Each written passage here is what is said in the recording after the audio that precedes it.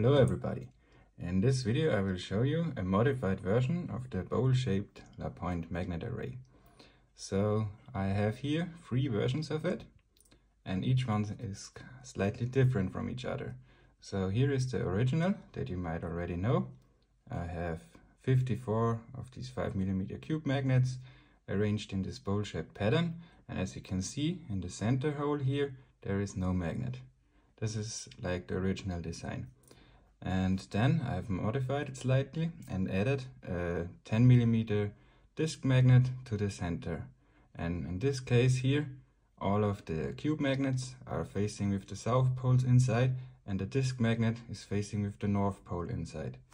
And in here I've already added a plastic liner inside, but here is also underneath a disc magnet that is facing with the south pole to the inside. So all of the magnets are facing south pole inside. And I will just show you the difference that this makes in the field of this array, and later on I will talk about the benefits of these arrays and what they can be used for. So let me start off with a magnetic viewing film. I will just show you the original version. This is the magnetic field overall, and then I will just continue and show you the center part of it. I know there are some reflections, but right on the corner you can probably see this white line and also a blank spot. Hopefully you can see this. This is where the 0 point of the field is, where no magnetic flux is. This is with the original design. Then I have this one with the disc magnet on north pole facing inwards.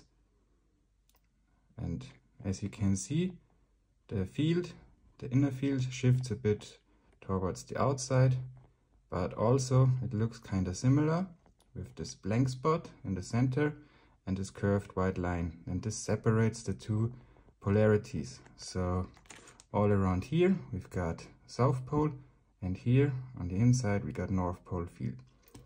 And now comes the interesting part. Here all of the magnets, also the inner disc magnet, is facing south pole inside. And if I go with the field viewer in here, you can see there is no line and also no blank spot. So it's all a uniform south pole field inside of here. This is what it looks like here. It looks kind of similar. And now I will show you with my Gauss meter the field strength and how it differs. So let me start off with this. Here I have my probe.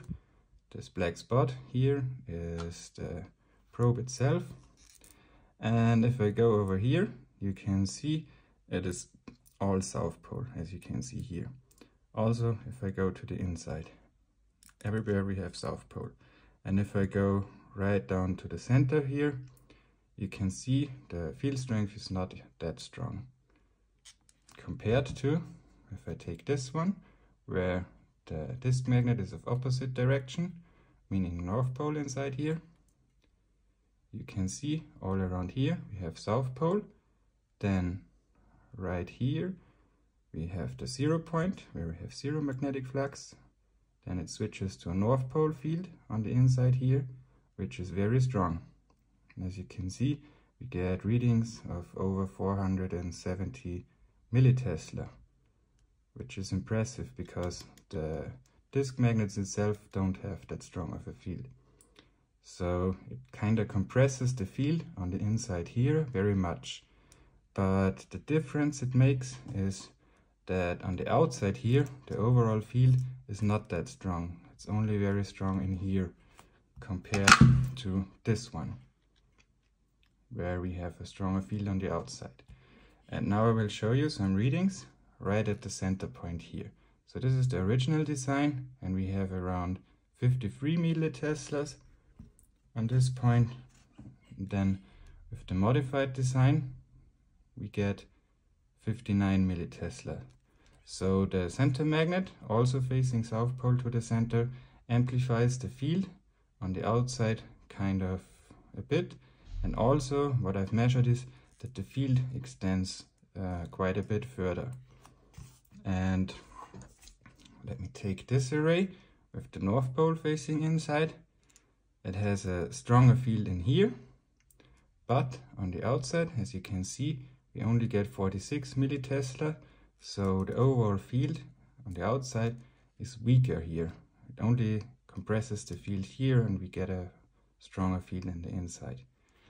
So I figured this design with the all of the south poles facing the same direction, or basically all of the poles facing the same direction, is the what I prefer, because it creates a strong field here on the outside. And now we get to the purpose of this arrays. You might know these bowl-shaped arrays are used in the primer cube, and normally these arrays are rotated on a motor, and you get a lot of health benefits from these arrays when you rotate them. But I figured that the magnetic field itself already has some impacts on the body and healing aspects. So the magnetic field itself is already rotating, as you might know, and you can rotate it to amplify these effects, but just using these arrays like on areas on your body where you have problems also has some effects and can have big impacts on your health. And I also made a larger version of it. So this one has 8mm cube magnets, 59 pieces of it, and in the center I use a 2 cm by 1 cm disc magnet. And of course this results in a much larger and stronger field, and can also be used. And the design for this, as you can see, it's closed on the back, is for free to download. You will find the link in the description, and I will also sell this on my shop. You can also find it in the description. So just to let you know, I prefer to use them with an inner liner because it's just more safe to use. With the small ones here, if they snap together, it's not that bad, so it's not that dangerous to say. But with the big ones right here, they are already really strong, and you should be careful using them, because when they snap together like this, it hurts. So I also made them with an inner liner, just to protect everything and secure the magnets in place. And hopefully you can make use of this. Download it, print it, make it, and tell me what you experience from using them. And as I said, the arrangement of the magnets should be all the same magnets facing the same direction, meaning, for example, here these are all north poles, also the center magnet is north pole. When you assemble them, start with this disc magnet in the center first, and then work yourself around from starting from the inner magnets to the outer ones. This is the easiest way to assemble them. And take your time, and maybe if you've never assembled one of these, start with the small ones because they are easier. So that's it for this video. I hope this answered most of your questions. If you still have questions, you can of course ask. And thanks for watching. Have a nice day and goodbye.